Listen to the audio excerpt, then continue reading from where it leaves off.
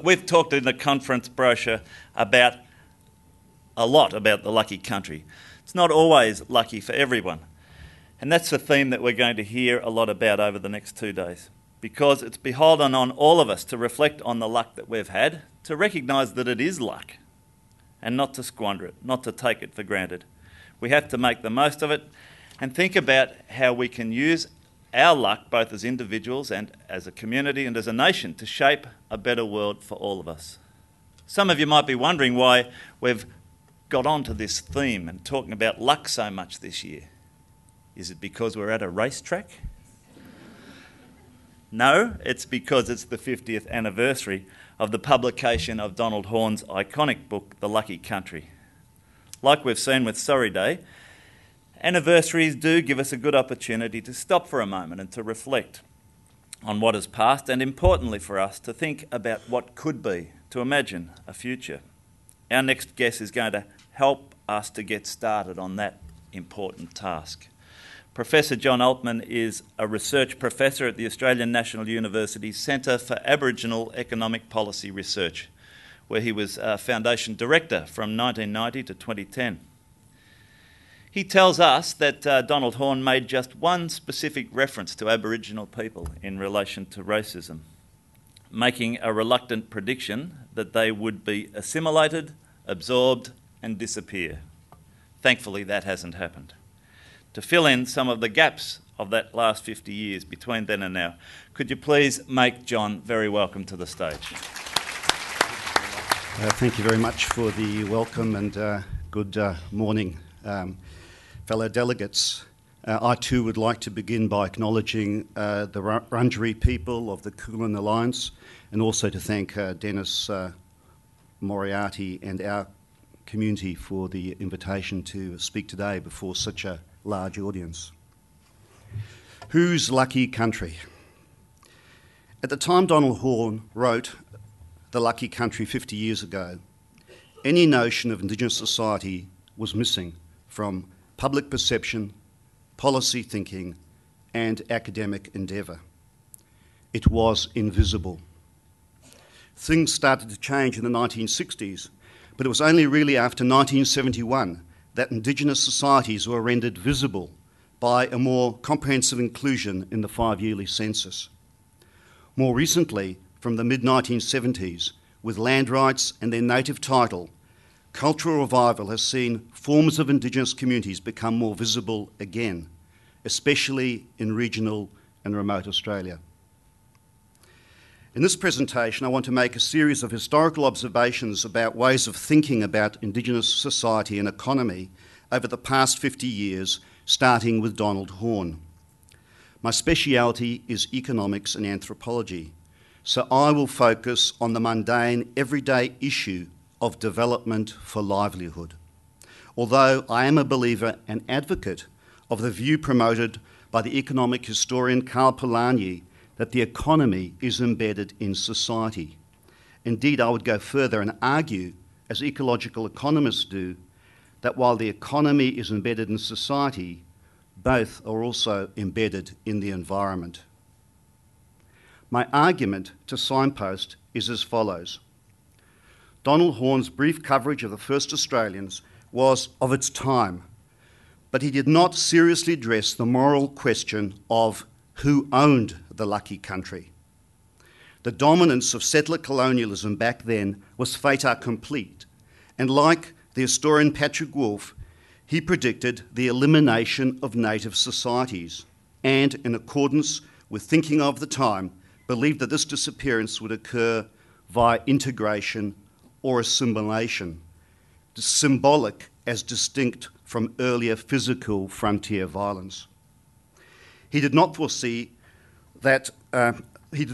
changes that would follow two events that just preceded and just followed publication of his book. The first preceding event was the Yirrkala Bark petitions of 1963 that signalled to the Australian Parliament that Aboriginal people in remote Australia were serious about asserting their customary millennia-old rights in land. These petitions, lodged just a year after Indigenous people were enfranchised to vote in the federal elections, were important precursors to subsequent land rights introduced a decade later. The second following event was the amendment of the Australian Constitution in 1967 that allowed the inclusion of Aboriginal people in reckoning the population of Australia. From the 1971 census, there's been a means to accurately estimate the Indigenous population that has demographically flourished. However, Horne's book was prescient on two grounds. First, his brief 1964 observations show the dominant colonial way of thinking about the Indigenous economy and society has changed little since then, despite the emergence of new Indigenous possibilities that I will discuss. The central goal of policy has been to integrate, perhaps a less obnoxious term than assimilate, Indigenous people into the conventional Australian economy and society. The current articulation of this goal is the closing the gap policy framework, pursuing targets unilaterally set by the state and measured by official statistics. These most recently have been called by the Abbott government Indigenous advancement. Policy is increasingly influenced by a neoliberal trope emphasising individualism, entrepreneurship, material accumulation, and the free market, a trope anathema to many Indigenous people whose norms and values remain focused on kin, community, and country. Today's policy language sounds little different from assimilation discourse of the early 1960s. Second, Donald Hood wrote, "Australia is a lucky country run by second-class people who share its luck." He was not referring specifically to the political and bureaucratic elites who devise and then implement monolithic Indigenous policy that continues to be replicated year in, year out, even as it fails to deliver. But he may well have been. I'm not for one moment suggesting that addressing the Indigenous development problem in Australia is a straightforward task. What I do believe, though, is that the dominant approach in 1964, as well as in 2014, is a misframing that ignores Indigenous differences and diversity of aspirations and circumstances, especially in regional and remote Australia, where I mainly work. We can do better. And so I will end by turning to social justice and community-based development and ask how thinking about Indigenous development might be reframed to better reflect 21st century realities, commitments to human rights, and a growing plurality of livelihood forms post the land rights era. My focus will be on remote Australia, where arguably the challenges are greatest. I want to make some suggestions for how communities can be assisted to take control, how we can shift from governance for dependence to governance for community-controlled development. But first, let me start with a grounding vignette. And I'd like to say that I ran this vignette past the person who features in it most prominently last week when I was in Maningrida in the Northern Territory. And he was very pleased that I was making this presentation, in part on his behalf. In 1979 and 1980, I lived with a Gadigal man, John Moungill, and his extended family at an outstation called Mormaga in Western Arnhem Land in the Northern Territory. Balang, as he is generally referred to, was a young aspiring artist, hunter, ceremony and family man who decided in the 1980s to focus much energy on painting. And these are some of his early bark paintings. By the 1990s, after the prolonged trials and tribulations normally experienced by artists, he emerged to be Australia's best-known bark painter. These are examples of some of his later paintings. The mythic figure Bulawana from the sacred site Dillabung, and a representation of the sacred Billabong at Gugodbabuldi. In 2003, he won the Clemenger Prize here in Melbourne, the first Indigenous artist to do so. In 2004, he was the lead artist at the major retrospective Crossing Country at the Art Gallery of New South Wales. In 2005 and 2006, he had a major retrospective, Raak John Moungel, at the Musée Tinguely, Basel, Switzerland, and at the Sprengel Museum, Hanover, Germany. He had books published about him and his arts practice. In 2006, he was heavily involved in the Musée Quai Branly Commission and was the only Australian artist to work on site. He painted the major bone pole that's at Quai Branly and painted the ceiling of the bookshop.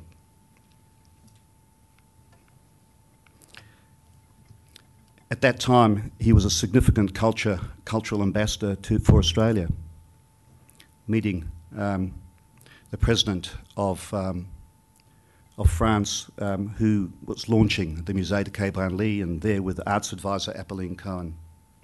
That's Jacques Chirac, for those who don't know.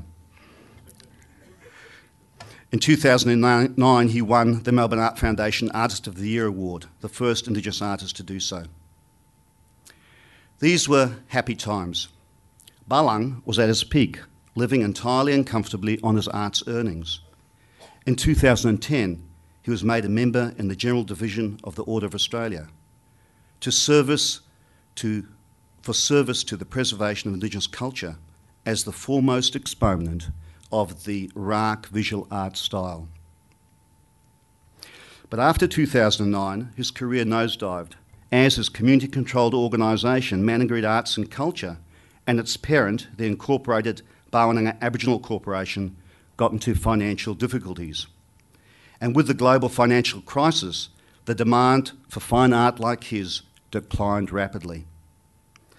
This rapid decline for both Balang and for Bawananga has been exacerbated by changed policy circumstances that have seen a shift from a local form of self-determination and community control to imposed mainstreaming and normalisation, authoritarian neoliberalism that aims to alter people's norms and means of livelihood.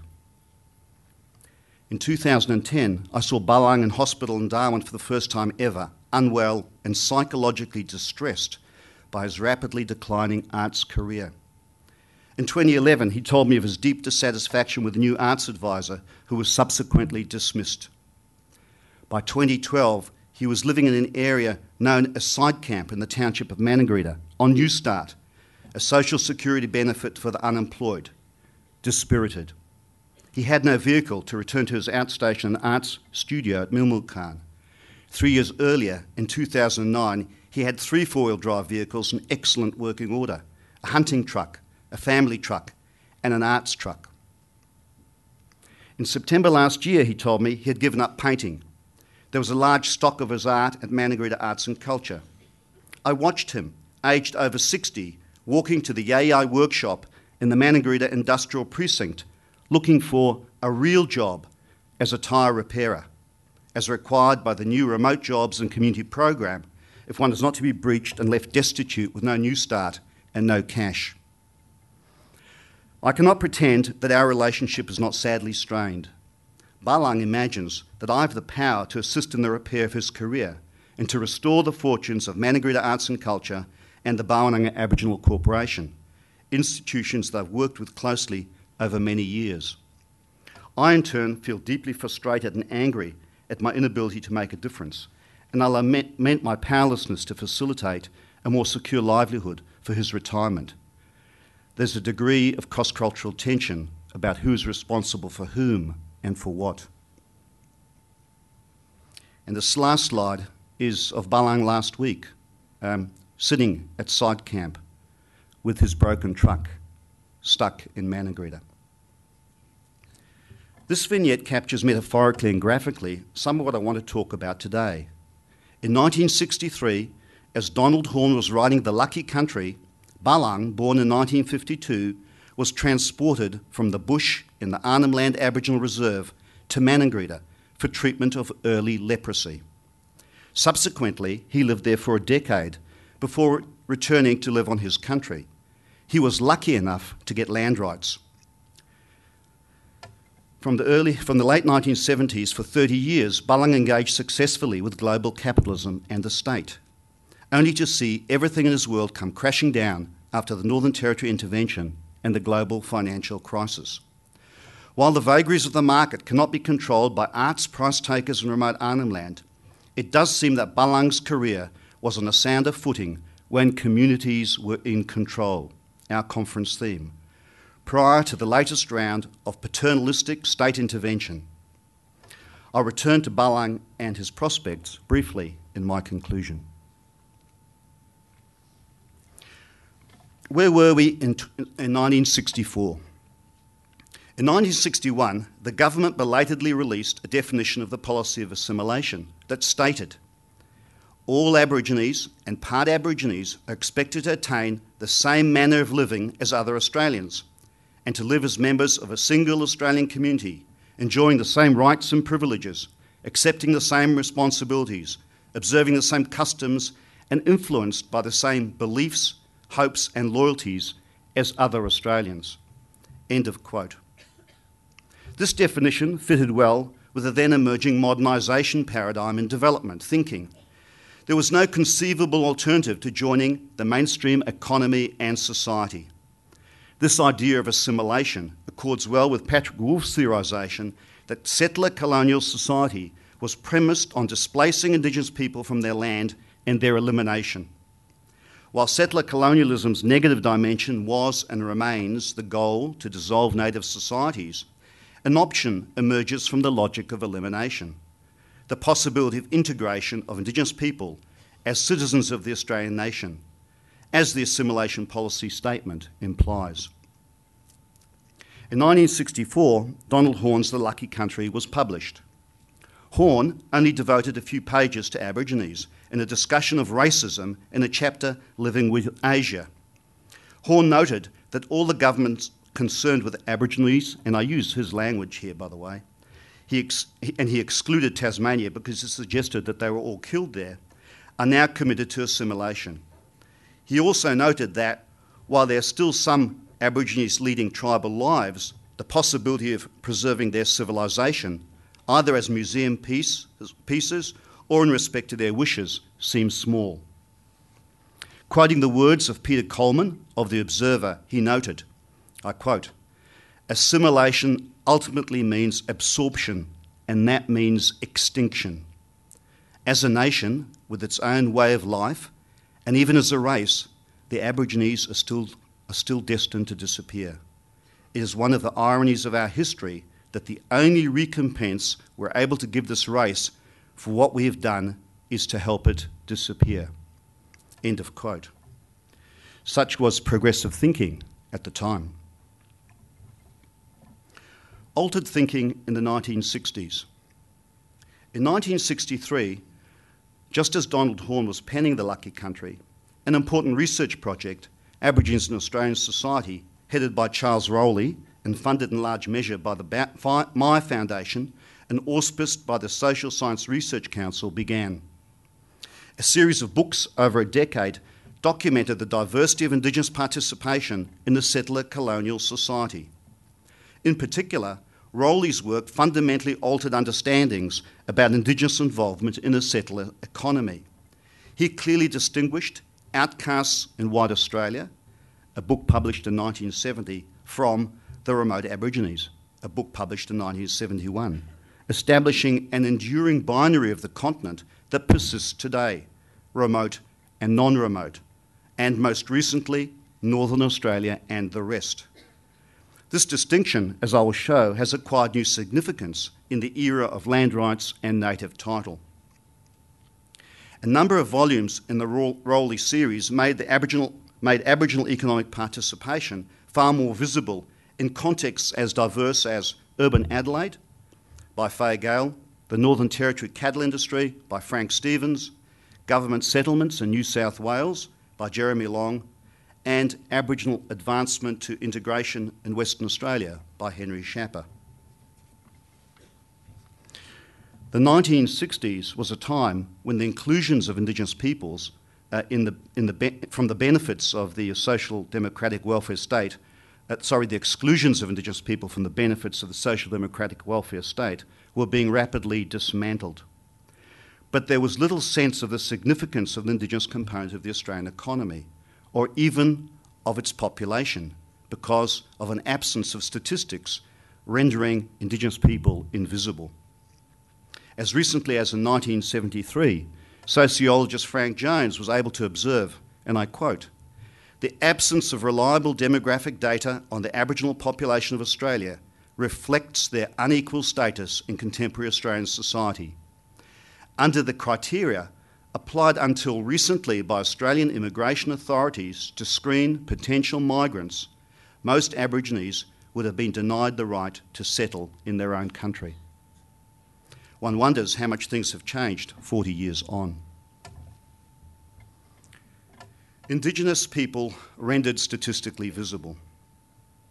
The overwhelming yes vote to the 1967 referendum, deleting section 127 of the Constitution, meant that all Indigenous people were to be included for the first time in reckoning the number of people of the Commonwealth.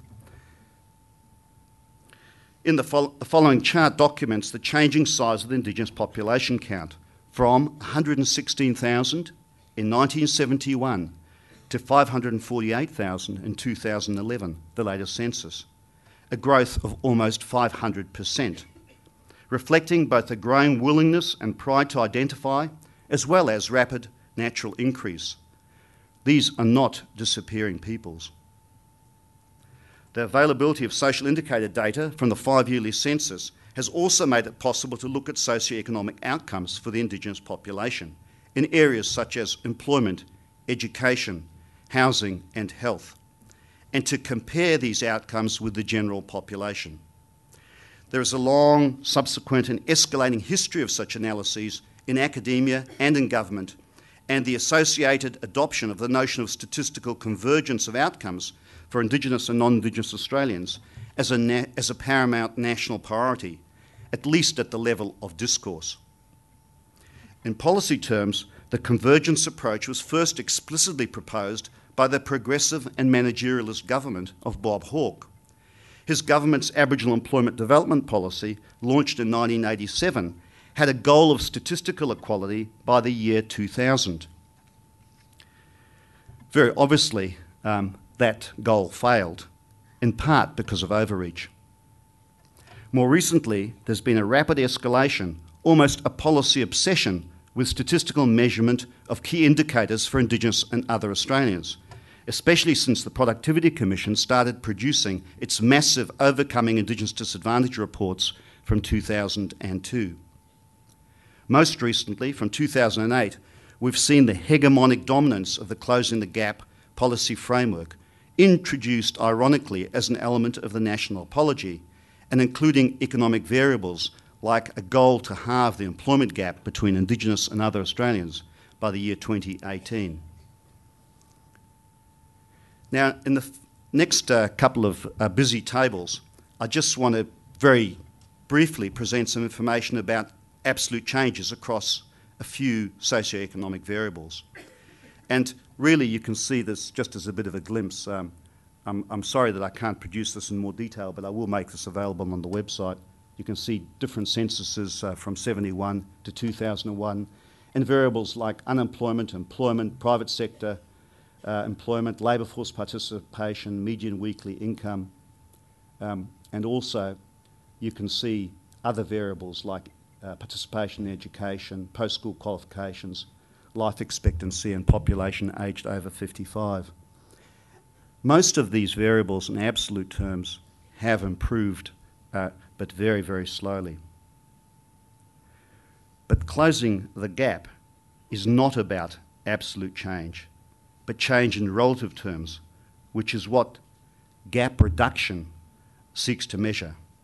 And so what I want to do in a few charts is show you, in fact, what's happening in terms of the ratio of Indigenous to non-Indigenous outcomes, using a scale of 0 to 1, with 1 representing equality in statistical terms on the vertical axis. And you can see here, for example, when we look at some of those absolute change variables in relative terms, things have barely changed. In some cases, they've actually gone backwards in relation to relative Indigenous employment compared to non-Indigenous Australians. It's a better news story in relation to educational outcomes, but we are still far short of that parity that's represented by the 1, and very worrying in relation to life expectancy and people aged over 55. You can see, if anything, things might be going backwards. Although, unfortunately, from 2001, we changed the way we measure these things, so long-term trends aren't possible.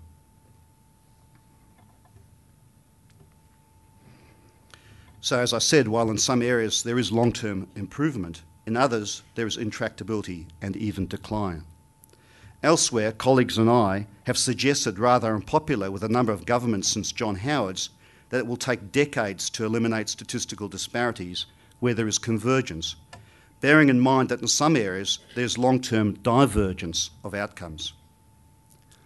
It is important to note in all the statistical talk that data derived from the census or even from special surveys like the National Aboriginal and Torres Strait Islander Social Survey are often quite disconnected from the form that Indigenous household economy might take. Not only do such collection instruments ignore situations where there might be a significant customary or non-market sector, but they also struggle to capture the reality of mixed household formations.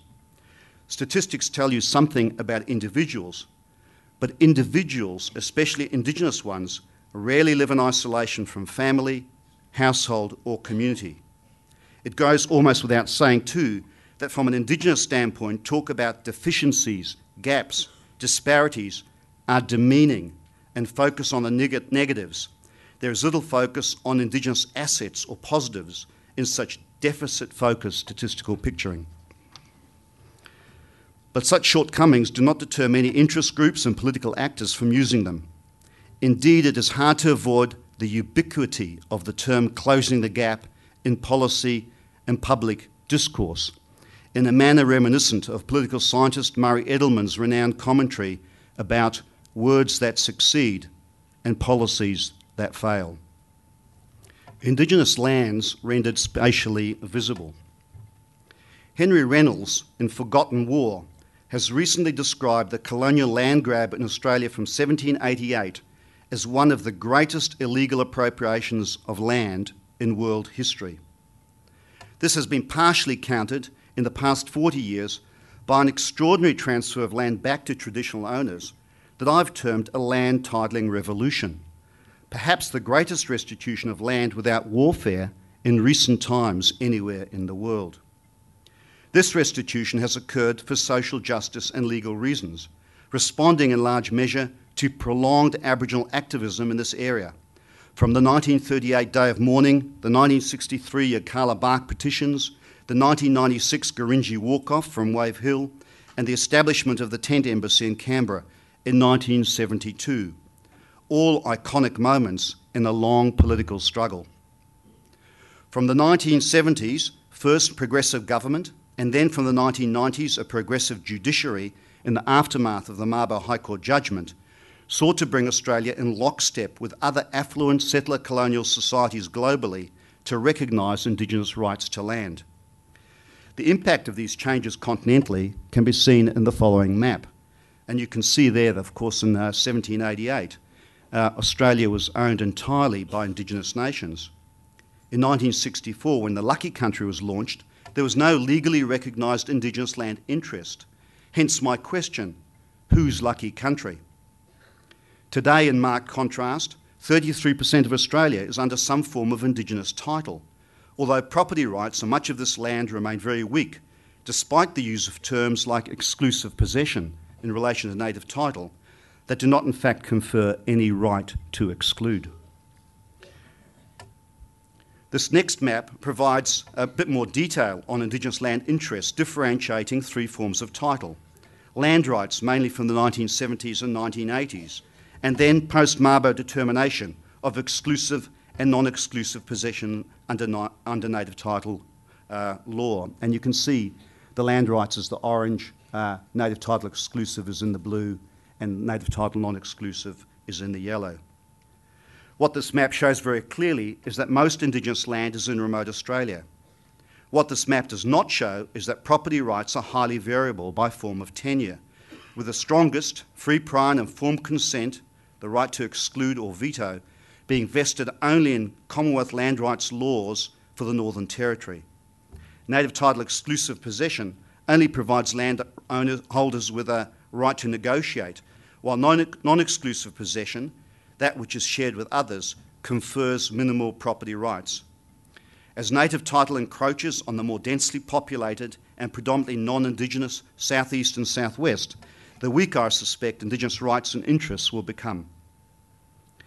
In the next two slides, I want to overlay some demographic information over those slides, over the land rights slide. This slide shows the distribution of the Indigenous population from the 2011 census. It is clear from this map that only a small proportion of the Indigenous population are lucky enough to live on their reclaimed ancestral lands, although it is important to note that the distribution is of population, not land owners. Most Indigenous people have not had the luck as yet to reclaim their land. The next map shows the distribution of what the Australian Bureau of Statistics terms discrete Indigenous communities, although many of these larger communities have non-Indigenous residents. There are nearly 1,200 so-called discrete Indigenous communities in Australia, with a total population of less than 100,000. Nearly 1,000 of these communities are either on or within 1 kilometre of Indigenous land, and these communities are tiny. 1,000 of them have populations of less than 100 people each. I'll make two observations here. First, in the next map, I'll provide some information on registered land claims and population, and I'll do that in the following table. While most of the land rights and native title action to date has been in very remote regions, there is possibility that determinations, almost entirely of non-exclusive possession, will cover more and more of Australia. Possibly, as an outside possibility, 70%, where up to 40% of the Indigenous population currently resides. And you can see that a little bit more clearly in this rather busy table.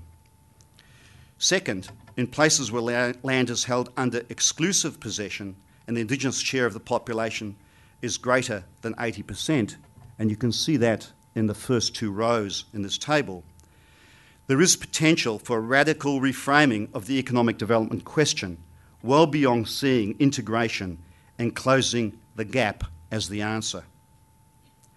Paradoxically, perhaps, there is a policy expectation that with land rights and native title, gap closing will magically follow, with politicians and their spokespeople like Warren Mundine increasingly bemoaning that Indigenous people are land rich but dirt poor. Such discourse fails to acknowledge that the very reason that remote lands were available for claim was that they were unalienated Crown lands with no or little commercial value. That is, unless groups today strike it lucky with mining. From the lucky country to too much luck. I began this paper by raising the question, whose lucky country, to signal that Australia's luck was predicated on the dispossession of the original inhabitants, the unlucky. More recently, Paul Cleary has described Australia as a country with too much luck, referring to the mining boom, and as a minefield, referring to the dark side of Australia's resources rush.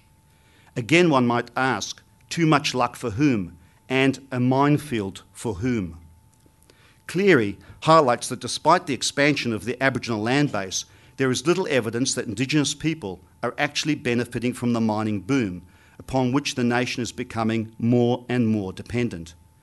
This puts his views in opposition to those of Marcia Langton, who in the 2012 Boyer Lecture describes a quiet revolution where Indigenous people were benefiting from the resources boom. I do not want to take sides in this debate today, but merely want to note that mineral mapping indicates that some Indigenous-owned lands may be highly prospective, and so there may be opportunities for direct and indirect benefit to be leveraged from mining. And you can see this in the following map, which shows operational mines in Australia. It also shows mineral prospects. This is not a dot painting.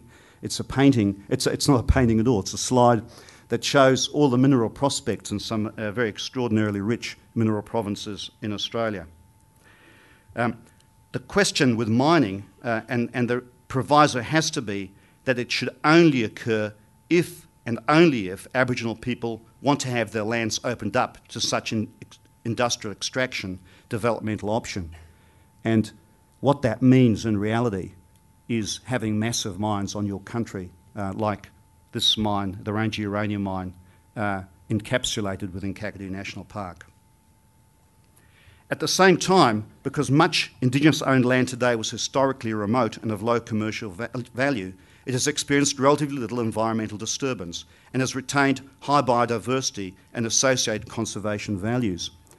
And I'll just show you this with one slide, which gives you an idea of some of the unmodified vegetation in Australia compared with some of the what's called removed or replaced vegetation. And you can basically see where you've had commercial agriculture and development and high populations, you've had massive impacts on the Australian, the condition of vegetation. And where you've got Indigenous lands, it just so happens, because of their low commercial value, that lands are in great environmental condition. This raises the possibility for new development thinking about the production of ecological commodities, fresh air, high quality fresh water, carbon abatement and sequestration, and biodiversity, which will become tradable. Increasingly, there are Indigenous protected areas and aspirations expressed by those tiny remote communities located on Indigenous lands to play a leading role in the conservation economy. In her recent book, Scales of Justice, Nancy Fraser uses the notion of misframing to refer to a type of injustice that arises when first-order questions of justice are framed in a way that wrongly excludes some from consideration. Fraser gives the example of how national framing of distributive issues forecloses the claims of the global poor. In Australia, in my view, thinking about Indigenous economic development has been misframed because of a preoccupation with integration and statistical equality, which forecloses the claims of Indigenous people who may want something very different. I advocate for one possible reframing of Indigenous economy with a concept of economic hybridity that depicts market, state and customary sectors delivering livelihood and acknowledges the mix of capitalist and non-capitalist relations of production in many contemporary Indigenous contexts.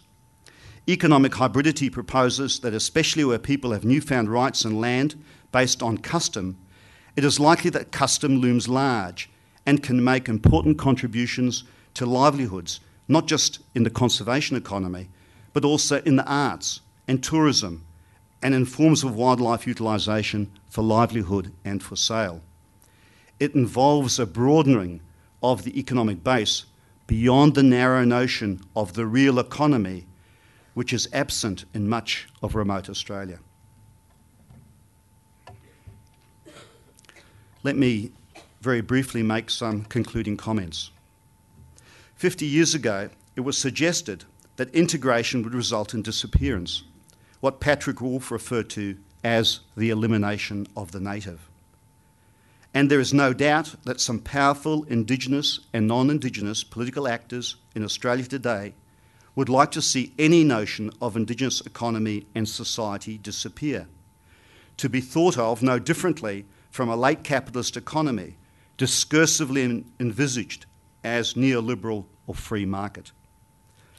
But in reality, as I've shown, the Indigenous population is not disappearing, and there is a mismatch between policy goals and the ways of living and being of Indigenous people, and their aspirations, most clearly evident at remote communities on Indigenous land. So I want to ask how we might break the hegemonic and monolithic developmental approach that has become increasingly intolerant of pluralistic forms of economy and being. As the Amerindian scholar Vine Deloria Jr. in Custer Died for Our Sins warned way back in 1969, equality must not be conflated or confused with sameness. He also noted that civil rights is a function of man's desire for self-respect, not for equality. Similarly, a reframing of thinking about Indigenous development might require less emphasis on equality, closing the gap, and more on unconventional alternatives that may not eliminate disparity, but may accord with the aspirations of many Indigenous people. In the present, there is much rhetoric about getting communities back in control, empowering communities, but so little policy or practice that will actually facilitate this. Policy focuses instead on utopian notions of real or mainstream economy for remote Indigenous Australia. We need to radically reform our approach. So let me end with some comment on community-based development. This conference is about communities in control. I'm sure that many delegates here work with Indigenous community-based organisations. And I know that the conference convener, ourcommunity.com.au, assists many, including the company Garagat Gunji and Trust, where I'm a foundation director. I appeal to the community sector to engage with Indigenous development because at the heart of your approach are some bread and butter principles that are increasingly ignored in Indigenous policy making in Canberra. These include the following 7 principles. First, Indigenous development needs to be owned and driven by communities, participatory and bottom-up, not imposed and top-down. There is no evidence that coercive paternalism works anywhere. Second, any effective notion of development needs to be holistic and whole of community, a negotiated process to improve well-being, not an imposed process to address largely abstract statistical disparities. Third, development needs to recognise the diversity of Indigenous circumstances, from here in Melbourne to the remotest parts of the continent. The value of customer activity needs recognition, as does the inevitable intercultural mix of norms that will inform Indigenous decision-making and governance. Fourth, to be effective, development assistance will need to be targeted, take into account the reality of Indigenous demographics and patterns of residence. Remote Indigenous communities are more discrete and easier to identify. Targeting in urban and metropolitan contexts is far more difficult, which is why community-based approaches are so important in both contexts, not just in remote Australia. Fifth, any development strategy needs to acknowledge that poverty is a symptom of powerlessness. The politico-economic and structural sources of deep inequality need to be addressed. Sixth, the proper role of the state is to get institutional settings right for development in all its diverse forms, not to promote a preconceived notion like closing the gap of what form development might take. And finally, policy-making processes must get beyond tokenistic consultation and the appointment of like-minded advisors co-opted to a state project that has and continues to fail. We need to look for more competition of ideas, a wider set of perspectives. I'm sure Donald Horne would concur with many of these principles. The issue of Indigenous development is far too important to leave to political and bureaucratic processes, especially as these processes are becoming subject to levels of political manipulation that have been unimagined in Horne's lucky country.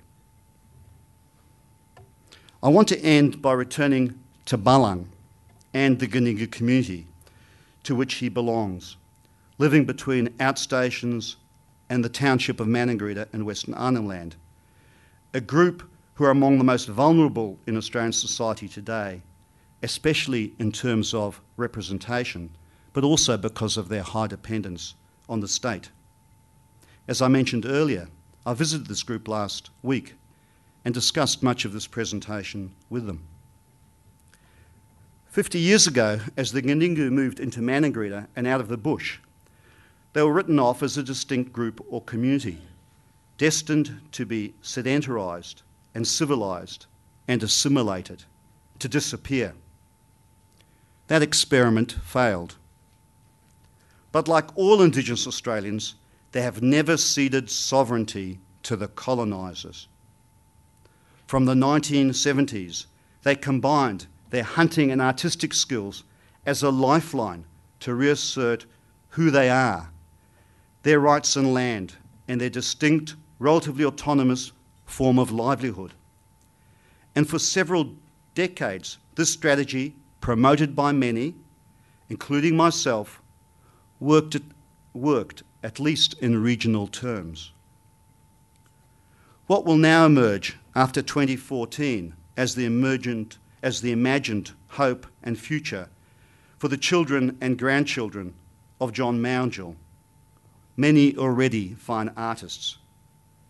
It should not, I think, just be a choice between the risk of being an artist and the mundaneness of being a tyre fixer at the Yai workshop. In today's uncertain late capitalist world, there have to be other less risky alternatives and mixtures, including caring for country, in this case with early dry season burning. Hunting, in this case for magpie geese.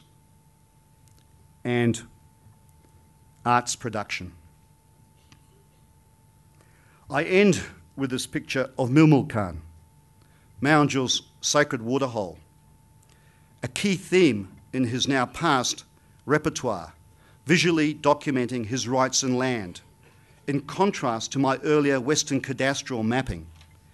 This is his lucky country that garnered him a respectable livelihood and regional, national, and global respect as an artist.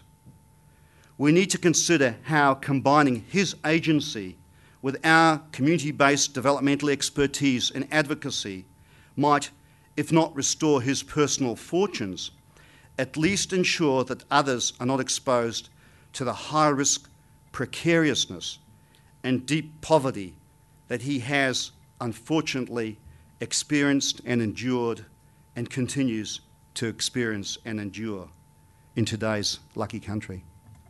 Thank you.